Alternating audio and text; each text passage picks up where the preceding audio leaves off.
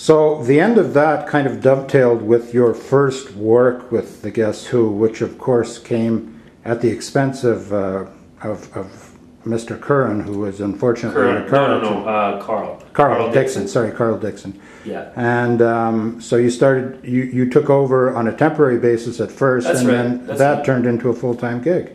How'd you know that? No, I guess read it on they probably expected him to recover enough. Yes. Well, yeah. Okay. So what year was that? 2007, 2008? Whatever it was, I had just, I got a call. I think it was in May. I think it was in May or April, and I got a call saying, they needed somebody to fill in because Carl. I knew Carl. I played with him, in a few gigs actually, and I'd known him for quite some time. And so everybody was freaked out because he got in a bad accident.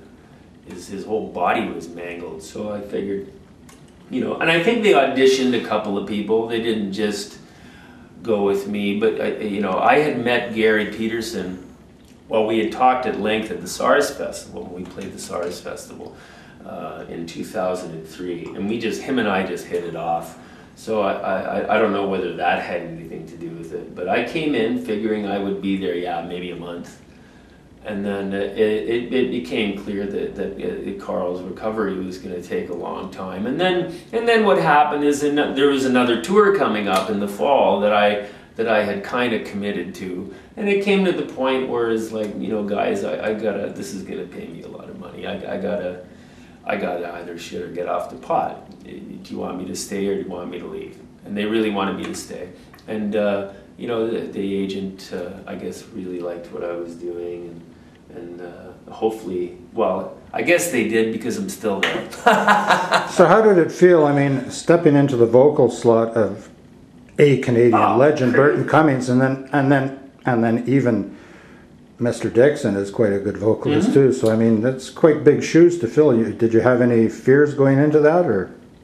No, because I don't get afraid of that kind of stuff. It's just, to me, it's just music. It was hard because I didn't really know a lot of the songs. I knew the songs in the periphery of my mind, but I wasn't like one of those diehard fans. And a lot of those songs are very wordy. And I had to learn the whole thing in 5 or 6 days, right? So, I was sitting here, I'm a runner, so I put my headphones in and I run around and I just go over these lyrics in my head, blah, blah. And the first show I did was down in Houston for about 5,000 people. And of course, they're all worried because they think they almost had to fold the band. They had no singer. So they're concerned, who's this fucking guy coming in and this and that. So the agent drove down from Minneapolis. All these people came to see the first show. And so out we come. They're playing the intro music. And I'm standing there, and I'm pretty prepared, right? I don't use charts or anything. I always learn the song, and I went to go out on stage, and I can't think of the first line of Bus Rider. For the life of me, I can't think of it, and I'm like, oh shit, this is it. Oh God. And about a split second before I had to sing, it came to me, and I sang the whole show top to bottom. I was like, I had fucking 3 horseshoes up my ass. Unbelievable. So not only vocally, but I mean, Guess Who is blessed with some great guitar players. Randy Bachman, Kurt Winter, who's really underrated guitar player, and then Dominic Troiano in the later years. Oh yeah, Dom. So I mean, you had to fill in a lot of those parts. They have another guitar player, Laurie McKenzie, and he does a lot of the lead stuff. Although we do... I do a little bit, and we do like a guitar duel in the middle of shaking all over, and I do a little crazy whittly thing before American Woman with after Gary does his drum solo, and it's great. It's a good band, and listen, we played I would say maybe 500,000 people every year, and people are just happy to. It's like it's music from a good time. Exactly, and people they're love going back. It makes them feel like a kid. Yeah. Right. you know, I'm sure there's a few diehards who would like to see, like anything, you know, would like to see the four originals back together. You know, geez, I would like to see that too, but the likelihood of that is pretty slim, I would think. But yeah, people love it, and a lot of the bands we play with actually are like that. Everybody's missing a member now, or a couple of members, or whatever. You know, the Styx is a great example because Tommy's a very good friend of mine, and they have Dennis who goes out and does his thing, and then they have Styx who go out and do their thing, and it's like both camps have their own set of fans. But you know. So you, 500,000. How many gigs are we talking about a year? An average year for you guys? First year was like 60, and then it went down from there. I think the mandate is about 50 a year because we fly to every show. So there's a travel day the day before and a travel day the day after. So, you know, do the math. It could be about 140 days a year. How many of those other guys are still based in Winnipeg? Jim lives in Winnipeg, Jim Kale. And the crew and the guitar player and the keyboard player, Gary lives in Greensboro, North Carolina. Not Carolina. And I'm the only one from the great state of Ontario. All right. So other than that, what else do you do to keep busy? What other projects do you have on the go or things you're working on? I know you still work as Sass's musical director occasionally. Or? Well, I wouldn't use the word musical director so much because I'm not involved. I'd like to be more involved. Well, I have seen some YouTubes of you guys doing a two-person show where you'll play acoustic guitar, and these will be more private concerts. Around film festivals. Yeah, we did Sundance a couple of years ago. The thing is you know, we've played together so much, and we've written a lot of songs together, and we've, you know, her and I could get a thing together in a matter of an hour. We know what each other's gonna sing and what each other's gonna do. You know, that's a luxury in this day and age. So, and listen. I'm not going to lie to you. It's one of the hardest gigs to play guitar on, and drums for that matter. You know, there's been through a lot of guitar players over the years, and it sounds like some of the songs sound easy, but there's a lot of subtleties to it. There's a lot of Stevie Salas and Richie Kotzen in the background. Yeah, and that know, that kind of stuff. And those guys are, you know, great guitar players, and it's just. I like the workout. That's why I like doing it, because every time I play with Sass, my fingers are killing me. Even when we used to play like ad nauseum. I mean, when I first started playing with her, we played like 60 shows in you know, a few months. It was crazy. It was good though. Tell me, were you and Sass together when she was doing the Broadway thing, the Janice thing? Yeah. So did you meet Dana? Who also did that gig for a while, Dana Fuchs. Why do I know that name? Well, she's probably about 6'2" blonde bombshell with curly, ringy hair who used to spell Sass. They used to share that gig at one point. I met a couple of girls that did it. Okay. I don't remember the name Dana though, but you know what? It could have been. You know who was on that gig? Was Joel Hoekstra. Oh yeah. You know that guy? He's probably the busiest guitarist alive. It's crazy. It's funny because we were hanging out at that time. You know, I went down. I saw the show about 10. It was amazing. It was. You know, you gotta picture Sass singing 19 Janis Joplin songs. That's a tough in gig. One day. That's oh a tough my gig. God! She had to. That's when she found Don Lawrence, the vocal coach, that really helped. You know, because that's intense. And she wasn't really, that wasn't her thing, Janis Joplin, at all. I mean, a lot of people compare her to it, but, you know, she's more, you know, Bad Company, Aerosmith, that's her thing, right? But yeah, Joel.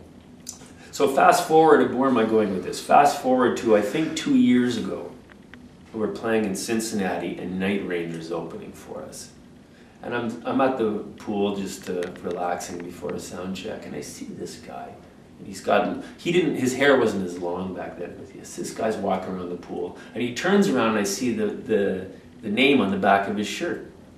Hoaxer. I was like, fuck, there's only one guy that I've ever seen that name. So I said, are you Joel? He goes, yeah. Oh, for fuck's sakes. And then we had this reunion, and we played, and we got totally drunk that night and had a great time with Brad and him and I.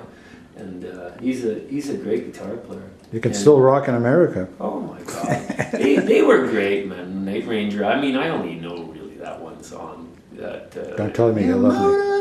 You know? Oh yeah. Sister Christian. Yeah, it was great. They were really nice guys. That was the gig where my guitar got stolen too. I had this beautiful Gibson, one EC 165, a cutaway, and it had these stars on the neck. And just, I loved this guitar. And some guy, there's about maybe 30,000 people at this festival outside. Some guy grabs the guitar and walks away with it through the crowd, there's police everywhere. It's Cincinnati, right? Crime capital of America. This guy just walks out with it.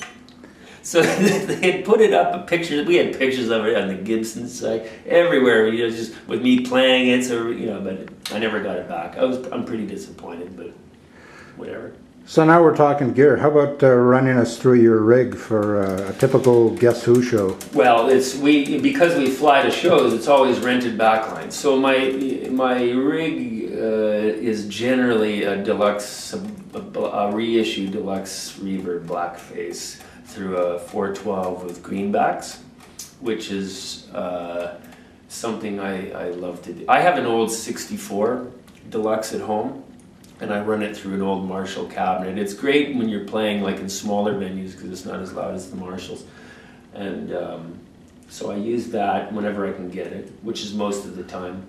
And I don't really use much on that gig. It's not really a guitar gig. I have a wah-wah pedal and a crybaby. I have a tremolo thing for the, those two saw a clap for the Woman and American Woman had the tremolo thing. And then I have a deal with Dunlop pedals with that. They have kind of a Tube Screamer overdrive knockoff. It's a green pedal. That's a really nice pedal. I like that. Do you have a deal with strings and picks? Whose stuff you using? Stay in Tune sits strings, and I think the whole band gets them. I'm not too sure, but they're great. I love them. I use them on everything, and they're free. Unlike a lot of these, we were just talking about that yesterday. I don't know how much you know about endorsement deals, but it seems like everybody under the sun is getting one these days. But I think the new endorsement is we'll give you stuff for cost.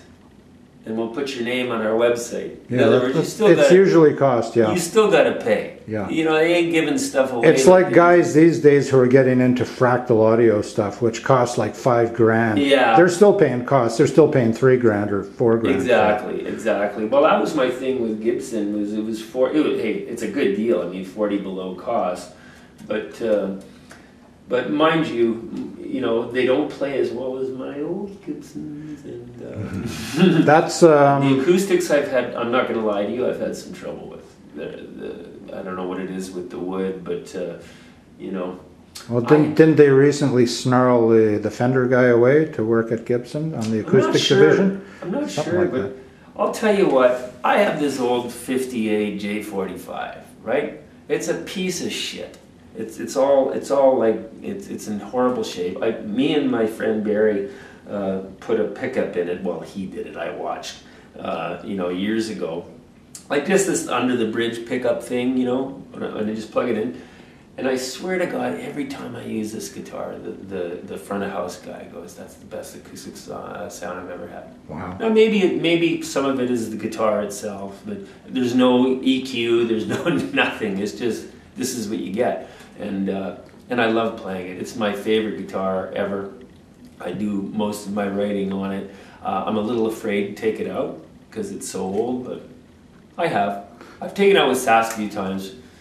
How long ago did you get that Gibson deal? It's been over a year now, right? Yeah, a couple years maybe.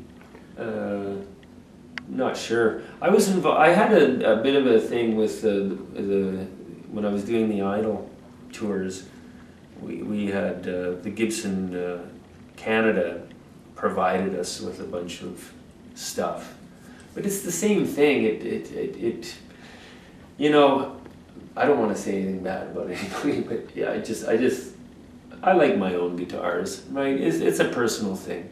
You know, just because something says Gibson on it doesn't mean it's going to be great. You know, I have guitars that are, you know, I have an Ibanez, the custom agent that I love playing.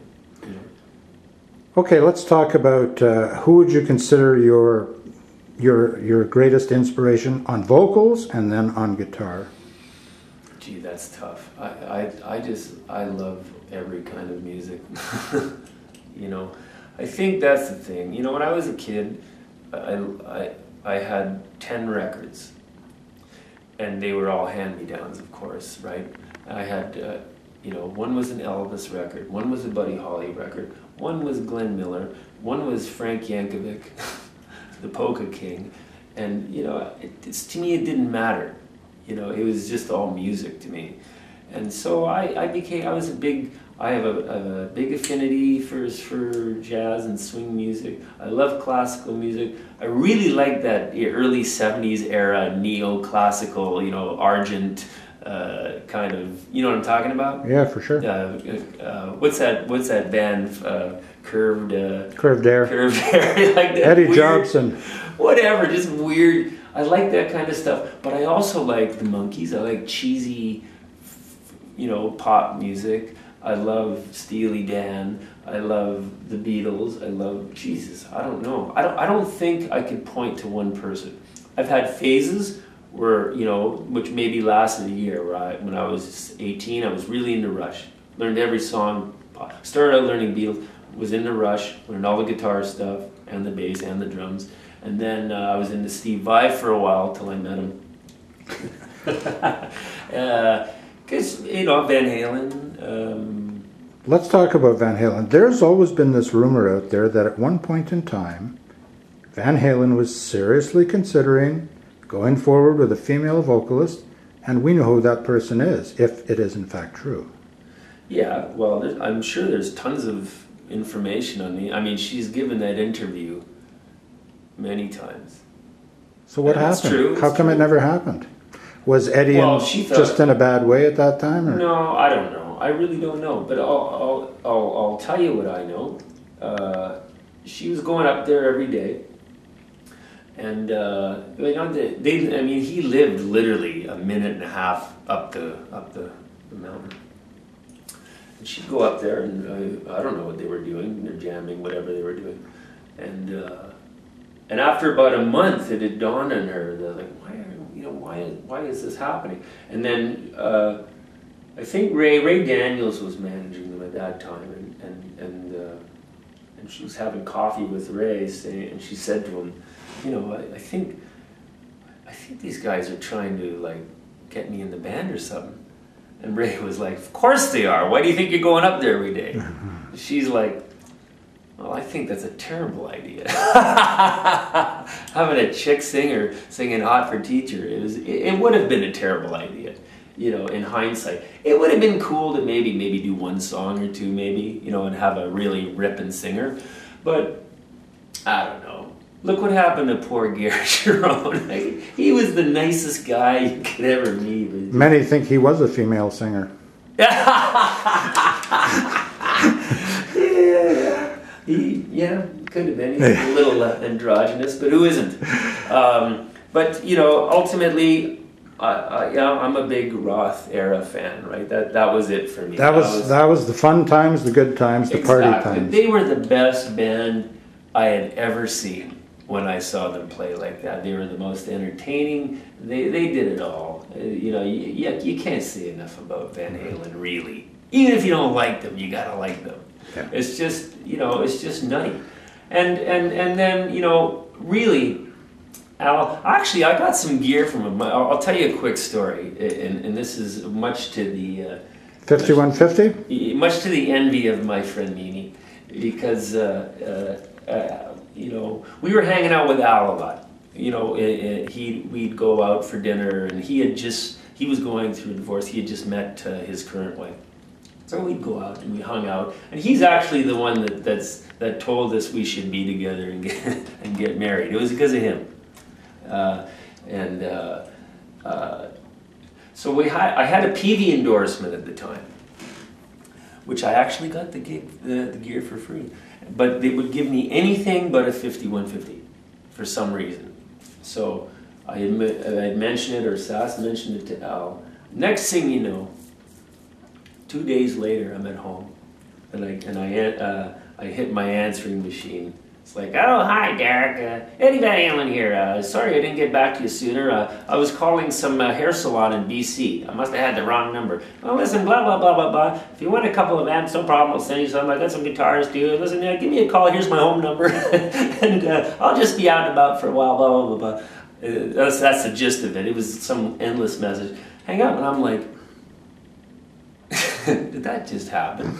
Is this Earth? So I immediately called up my friend to play it for him because I knew he'd just shit his pants, which he did. And I called him up. We had this long conversation about, you know, this and that. I wasn't, to be honest with you, I wasn't really interested in the guitars. I didn't want to seem like a greedy pig. So he sent me, I said, yeah, I'll try it. He said, use the straight cabinet, not the slant, because the slant one's shit. And he sent me a couple of heads and a couple of 412s in like 2 days. They showed up at my house. So I started using them, of course, and then the problem is those amps you pretty much sound like Van Halen, and it wasn't really right for the gig I was doing. So that's my story. But he did call my house. And that's a cool story. I mean, what are the chances of that? But anyways. So how about a plug now for the next upcoming gigs for you guys? Yeah, I'm. You guess who? We're playing in Niagara Falls, New York on Saturday night. I get to drive to a gig. Woohoo! And we're playing outside in front of the Hard Rock, and then we're going on a. We're pretty busy this time of year, but nowhere around here. We're making our way from, I think, the Midwest all the way out to Seattle, and then we're playing another Canadian show up in Vernon, BC, and then coming home. All right. Well, I want to thank you for your time. It's been great chatting with you, and Mike, yeah, it was a nice surprise. I hope this is interesting.